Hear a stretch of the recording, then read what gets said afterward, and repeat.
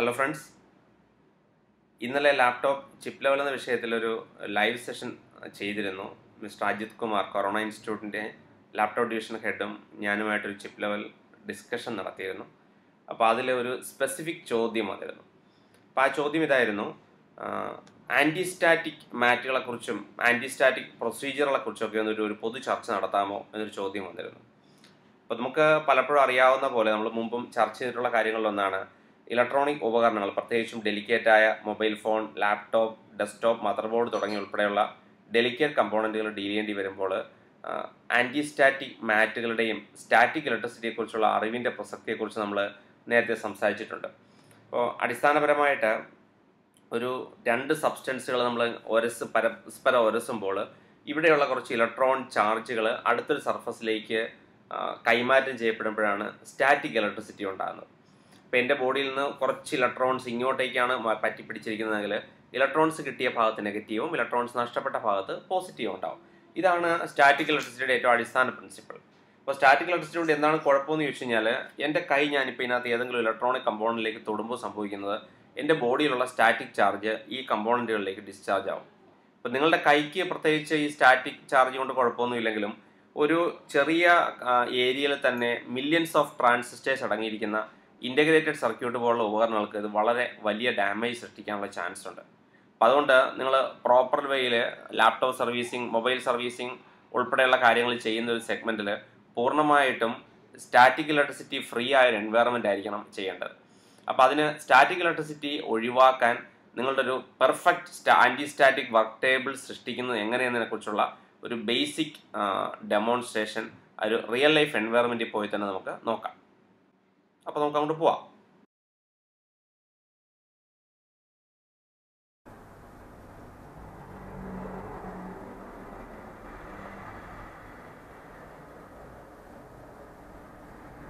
Static സെൻസിറ്റിവിറ്റിയെക്കുറിച്ചുള്ള നമ്മുടെ ഒരു ടെസ്റ്റിങ്ങിൻ്റെ ഭാഗമായിട്ട് ഞാനിപ്പോൾ വന്നിരിക്കുന്ന LM സർവീസ് ഡിവിഷനിലാണ്. ഇവർ നോക്കിയ ആൻഡ് മി സീരീസുകളുടെ സർവീസ് ചെയ്യുന്ന കമ്പനിയാണ്. അപ്പോൾ ഇതൊരു ആൻറ്റിസ്റ്റാറ്റിക് വർക്ക്ഷോപ്പാണ് അല്ലേ മൊത്തമായിട്ട്. ഇത് ഗോപൻ ഡിവിഷൻ്റെ ഇൻചാർജാണ്. അപ്പോൾ ശരിക്കും ഇത് വളരെയധികം പ്രാധാന്യം നിങ്ങൾക്ക് സ്റ്റാറ്റിക്കിൻ്റെ കാര്യത്തിൽ കൊടുക്കുന്നുണ്ട് അല്ലേ. അപ്പോൾ ഞാനിപ്പോൾ ഈ കാണുന്ന ഈ സർഫസ് അടക്കമുള്ളത് ഒരു സ്റ്റാറ്റിക് സെൻസിറ്റീവായിട്ടുള്ള ഒരു കമ്പോണൻ്റാണ് ചെയ്തിരിക്കുന്നത്. അപ്പോൾ എന്തെല്ലാം കാര്യങ്ങളാണ് ചെയ്യുന്നത് എന്ന് വെച്ചാൽ നമ്മുടെ ടേബിൾ, ഈ ടേബിൾ എന്ന് പറഞ്ഞാൽ ആൻറ്റിസ്റ്റാറ്റിക് മെറ്റീരിയലാണത്. ഈ മാറ്റ് സാധാരണ മാറ്റല്ല, ഇത് ആൻറ്റിസ്റ്റാറ്റിക് മാറ്റാണത്. ഈ ആൻറ്റിസ്റ്റാറ്റിക് ഇന്റേണലി ഒരു ഡബിൾ ലെയർ ആണ്. ഇതിന് ഇന്റേണലി ഒരു കണ്ടക്ടിവിറ്റി ഉണ്ട്. അല്ല, ഇത് കണ്ടാൽ സാധാരണ വിനയിൽ ഒട്ടിച്ചതുപോലെയൊക്കെ നാട്ടുകാർക്ക് തോന്നും അല്ലേ. പക്ഷെ ഇതിന്റെ ഉള്ളിൽ വേറെ ലെയർ കൂടിയുണ്ട്, ഒരു മെഷ് പോലെ ഉണ്ട്. ഫുൾ സർക്യൂട്ട് ആയിട്ടുള്ള ബോർഡ് കംപ്ലീറ്റ് സ്പ്രെഡ് ചെയ്ത് കിടക്കുകയാണ്. എവിടെയെങ്കിലും നമുക്കൊരു ഡിസ്ചാർജ് ഉണ്ടായാൽ ഉടനെ ഈ പോയിന്റുകളിലോട്ട് അത് എത്തിക്കാനുള്ളതാണ്. ഈ പോയിന്റുകളെന്ന് ഉദ്ദേശിക്കുന്നത് ഇവിടെ കാണുന്ന കുറച്ച് ബട്ടൺസ് പോലെയുള്ള ചില പോയിന്റ്സ് ആണ് അല്ലേ. അപ്പൊ ഞാനതൊന്ന് ക്ലോസ് ആയിട്ട് ഒന്ന് കാണിക്കുകയാണ്. സ്പെസിഫിക് ആയിട്ട് ഞങ്ങൾ ഉദ്ദേശിച്ചത് ഈ കാണുന്ന ബട്ടൺസ് പോലെയുള്ള ചില പോയിന്റ്സ് ആണ്. അപ്പൊ അതെന്താ ചെയ്തിരിക്കുന്നത്? ഈ ഒരു ബട്ടൺസിന് പിന്നെ നമ്മൾ എന്താ ചെയ്തിരിക്കുന്നത്? ഇതിന്റെ വഴി ഒരു ഗ്രൗണ്ടിങ് ഉണ്ട്, ഇന്റേണൽ ഗ്രൗണ്ടിങ് ഇതുവഴി പോയിട്ടുണ്ട്. ഇവിടെ എല്ലാം ഈ ടേബിൾ കംപ്ലീറ്റ് ആയിട്ട് ഗ്രൗണ്ട് ചെയ്തേക്കാണ്. കംപ്ലീറ്റ് ഒരു പോയിട്ട് അത് കംപ്ലീറ്റ് ആയിട്ട് നമ്മുടെ അവിടെ ഒരു കോമൺ പിറ്റ് ഉണ്ടായിരുന്നു. നമ്മൾ സാധാരണ വീട്ടിലൊക്കെ ഇലക്ട്രിക്കൽ ഗ്രൗണ്ട് ചെയ്യുന്ന ലെവലിലുള്ള ആ ലെവലിൽ അല്ല, അതിന് കുറച്ചും കൂടി ക്വാളിറ്റി എന്ന് വെച്ചാൽ അതിന് കുറച്ച് മിക്സ് കോൾ അങ്ങനെയുള്ള കുറേ സാധനം, സോൾട്ട് അങ്ങനെ പല സാധനങ്ങൾ മിക്സ് ചെയ്തിട്ട് ഒരു പിറ്റ് ഉണ്ടാകും, ഒരു ഡയമെൻഷൻ ഉണ്ട്. ഗ്രൗണ്ടിങ് പിറ്റ് ഉണ്ടാകും അല്ലേ. അതിന് സെപ്പറേറ്റ് ഗ്രൗണ്ടിങ് ഉണ്ടാവും. അപ്പൊ അതിലോട്ട് അത് കണക്റ്റഡ് ആണ്. അതെ. അപ്പൊ ആ ഗ്രൗണ്ടിങ് പിറ്റി കണക്റ്റഡ് ആയിട്ടാണ് ബാക്കി കാര്യങ്ങളെല്ലാം വരുന്നത് അല്ലേ. അപ്പൊ നമുക്ക് ഒന്ന് കാണാം അല്ലെ, വിശദമായിട്ട് നമുക്കൊന്ന് കണ്ടു കളയാം. ഈ കാണുന്ന ഫ്ലോർ പൂർണ്ണമായിട്ടും ഗ്രൗണ്ടഡ് ആണ്. അപ്പോൾ നമ്മൾ നേരത്തെ സൂചിപ്പിച്ച ആ ചെറിയ പിൻ കണക്ടറിലാണ് കാണുന്നത്. നേരത്തെ പറഞ്ഞ പോലെ ഇതെല്ലാം ഗ്രൗണ്ടഡ് ആണ്. അപ്പോൾ ഇത് പൂർണ്ണമായും സ്റ്റാറ്റിക് സെൻസിറ്റീവായ ഒരു എൻവയറമെൻ്റ് ആയതുകൊണ്ട് നമുക്കൊരു പ്രൊട്ടക്ഷൻ, ഒരു മെസ്സേജ് ഇവിടെ കാണാം.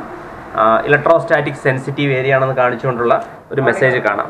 ഇതിൽ ടിപ്പിക്കൽ സർവീസ് പേഴ്സണ് നമുക്ക് എന്തൊക്കെ തരത്തിലുള്ള ഒരു പ്രൊട്ടക്റ്റീവ് ഗിയറുകളാണ് സ്റ്റാറ്റിക് ലെവലിൽ വേണ്ടി വരുന്നത്? Antistatic coat.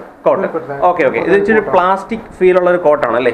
ഇപ്പോൾ സ്റ്റാറ്റിക് സേഫ് എന്ന് എഴുതിയ ഒരു പ്ലാസ്റ്റിക് ഫീൽ ഉള്ള ഒരു കോട്ടാണ് അതിലകത്ത് മെയിൻ കാര്യങ്ങളിലൊന്ന്. ദെൻ ഗ്ലൗസ് ഇതിന്റെ ഭാഗമായിട്ട് വരുന്നുണ്ട്, ആന്റിസ്റ്റാറ്റിക് ഗ്ലൗസ് വരുന്നുണ്ട്. ഇതിനെന്താ വ്യത്യാസമുണ്ടോ? ഈ മെറ്റീരിയൽ എന്തെങ്കിലും വ്യത്യാസമുണ്ട്?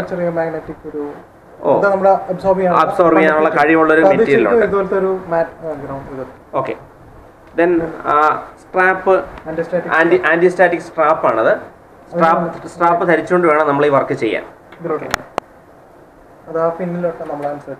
ഓക്കെ. നേരത്തെ കാണിച്ച പിന്നിലേക്ക് നമ്മൾ സ്ട്രാപ്പ് ഇൻസെർട്ട് ചെയ്യാണ് ചെയ്യുന്നത്. ഫൈൻ. അപ്പോൾ ഗ്രൗണ്ടഡ് ആണ്. ഈ കാണുന്ന കാലിലുള്ള സ്ലിപ്പറുകളും ആന്റിസ്റ്റാറ്റിക് ലെവലിൽ പ്രൊട്ടക്റ്റഡ് ആണ്. As you can see here, നമുക്ക് ഈ ഒരു ലോഗോ ഇവിടെ ശ്രദ്ധിച്ചാൽ മനസ്സിലാവും. ഇത് സാധാരണഗതിയിലുള്ള ഒരു ചെരുപ്പല്ല നമ്മൾ ഇതിനകത്ത് ഉപയോഗിച്ചിരിക്കുന്നത്. ശരി. അപ്പോൾ ഇത്രയും കാര്യങ്ങൾ, ഇത്രത്തോളം കെയർ ഏത് ലെവലിലും ഇത്തരം സർവീസുകളിൽ വേണ്ടി വരുന്നുണ്ട് അല്ലേ? മൊബൈൽ വളരെ ചെറിയ കമ്പോണൻസ് ആയതുകൊണ്ട് തന്നെ മൊബൈലിൽ വേണ്ടി വരുന്നുണ്ട്. നമ്മുടെ ബോഡിയിലുള്ള ചെറിയ വോൾട്ടേജ് ബോർഡിലോട്ട് പോയി കഴിഞ്ഞാൽ ബോർഡിലുള്ള പല കമ്പോണൻസും ഡാമേജ് ആവും. പക്ഷെ അത് ഇമ്മീഡിയറ്റ് നമ്മൾ അറിയുന്നില്ല. അത് ലോക്കലി ചെയ്യുമ്പോഴുള്ള പ്രോബ്ലം നമ്മൾ അറിയുന്നില്ല. സെറ്റ് ചിലപ്പോൾ ഒരു 10 വർഷം പോകേണ്ട ഒരു ഉപകരണം അതിനേക്കാൾ വളരെ പെട്ടെന്ന് തന്നെ ചിലപ്പോൾ 2-3 വർഷം കൊണ്ട് സെറ്റ് ഡാമേജ് ആകുകയും ചാൻസ് ഉണ്ട്. ഒരു ലൈറ്റിംഗ് വന്ന് അടിച്ചാൽ എങ്ങനെ ഇരിക്കും അതേപോലത്തെ ഒരു എഫക്റ്റ് ആണ് നമ്മുടെ ബോഡിയിലുള്ള കറണ്ട് കമ്പോണൻസിന്. ചില പോയിന്റ് വോൾട്ടേജസ് വരുന്നതായിരിക്കും. ഓക്കെ, നമ്മൾ ഇത്തരം സർവീസിന് ഉപയോഗിക്കുന്ന each and every tools static sensitive ആയ ആന്റിസ്റ്റാറ്റിക് ലെവലിലുള്ള ഉപകരണങ്ങളാണ് ബേസിക്കലി ഉപയോഗിക്കുന്നത്. അപ്പോൾ അത് കൂടാതെ ശരിക്കും ഒരാൾ നമ്മൾ ഇതിനകത്തേക്ക് വർക്ക് ലെവലിലേക്ക് കയറുമ്പോഴത്തേക്ക് അയാൾ സ്റ്റാറ്റിക് ലെവലിൽ പ്രൊട്ടക്റ്റഡ് ആണോ എന്ന് അറിയാനുള്ള ഡ്രസ് ചെയ്ത് കഴിഞ്ഞിട്ട് ഫുൾ എല്ലാ എക്യുപ്മെന്റ്സും ഇട്ടിട്ട് ഈ പ്രോബ് ഉണ്ടല്ലോ, ഈ പ്രോബിന്റെ ടെസ്റ്റർ ഉണ്ട്. ഓക്കെ. ഈ ടെസ്റ്റർ ഇതൊരു ഫുഡ് ലെവലിൽ കാല് വെക്കാൻ സ്ഥലമുണ്ട്. വെച്ചിട്ട് ആ ബോഡിയിലുള്ള റിസ്റ്റ് ബാൻഡ് ഉണ്ടല്ലോ, റിസ്റ്റ് ബാൻഡ് ഇതിലോട്ട് ഇൻസേർട്ട് ചെയ്യും. ഓക്കെ. എന്നിട്ട് അതിന് രണ്ടുണ്ട്, ഫുട്വെയർ ചെക്ക് ചെയ്യാനും നമ്മുടെ സ്ട്രാപ്പ് ചെക്ക് ചെയ്യാനും. Okay, footwear and strap check ചെയ്യാനുള്ള ഓപ്ഷൻ ഉണ്ട്. അതിലോട്ട് ഇടുക. എന്നിട്ട് അത് പ്രസ് ചെയ്യുമ്പോൾ ബട്ടൺ പ്രസ് ചെയ്യാം. നമ്മുടെ വോൾട്ടേജ് കൂടുതലാണ്. മനസ്സിലായി. ആന്റിസ്റ്റാറ്റിക്കിൽ എന്തോ ഇഷ്യൂ ഉണ്ട്. അപ്പോൾ പാസ് ലൈറ്റ് കടന്നാൽ അതിനകത്തേക്ക് കടക്കാൻ പറ്റും. Okay okay okay okay. അപ്പോൾ താരതമ്യേന എളുപ്പം എന്നൊക്കെ വിചാരിക്കുന്ന ഈ കാര്യത്തിനകത്തും വളരെയധികം കൺസെപ്റ്റുകൾ ശ്രദ്ധിക്കാനുണ്ടെന്ന് മനസ്സിലായല്ലോ. ആന്റിസ്റ്റാറ്റിക് അല്ലെങ്കിൽ സ്റ്റാറ്റിക് ഇലക്ട്രിസിറ്റിയെ കുറിച്ചുള്ള കഴിഞ്ഞ ദിവസം നടന്ന ലൈവ് സെഷനിൽ ചെറിയൊരു ചർച്ച വന്നുകൊണ്ടാണ് നമ്മൾ ഈ ഒരു വിഷയത്തിലേക്ക് പോയത്. അപ്പോൾ അതുകൊണ്ട് തന്നെ വളരെ എക്സ്റ്റെൻസീവായിട്ട് നമുക്ക് ഈ വിഷയത്തെക്കുറിച്ച് മനസ്സിലാക്കാൻ സഹായിച്ചു എന്ന് വിചാരിക്കുന്നു. അപ്പോൾ thanks Gopan for the information. ഇപ്പോൾ കാണിച്ച ഡെമോൺസ്ട്രേഷനിൽ നിങ്ങൾ കണ്ട ബേസിക് ലാബ് ഫെസിലിറ്റിയും എങ്ങനെയാണ് ആൻറ്റിസ്റ്റാറ്റിക് ലെവലിൽ പെർഫെക്റ്റ് ആയ ഒരു വർക്ക് ബെഞ്ച് ഉണ്ടാക്കുന്ന ഉൾപ്പെടെയുള്ള കാര്യങ്ങൾ നിങ്ങൾക്ക് മനസ്സിലായെന്ന് കരുതുന്നു. ഇഷ്ടപ്പെട്ടെങ്കിൽ നിങ്ങളുടെ ഈ വീഡിയോ ഷെയർ ചെയ്ത് ഈ അറിവ് കൂടുതൽ പേരിലേക്ക് എത്തിക്കുക. facebook.com/virtualshyam എന്ന പേജിലൂടെയാണ് ഞാൻ ഇൻഫർമേഷൻസ് ഇത്തരത്തിലുള്ള ടെക്നിക്കൽ വീഡിയോസ് കൂടുതലും ഷെയർ ചെയ്യുന്നത്. സോ അത് കൂടാതെ കൊറോണ ഇൻസ്റ്റിറ്റ്യൂട്ടിൻ്റെ യൂട്യൂബ് ചാനലിലൂടെയും ഇതേ ഇൻഫർമേഷൻസ് നമ്മൾ പബ്ലിഷ് ചെയ്യുന്നുണ്ട്. Do subscribe to the YouTube channel, ലിങ്കുകളിലൂടെ നമ്മൾ കൊടുത്തിട്ടുണ്ട്. അപ്പോൾ അതുകൂടാതെ ഫേസ്ബുക്ക് പേജുകളിലൂടെ ലൈക്ക് ചെയ്യുക. Thank you.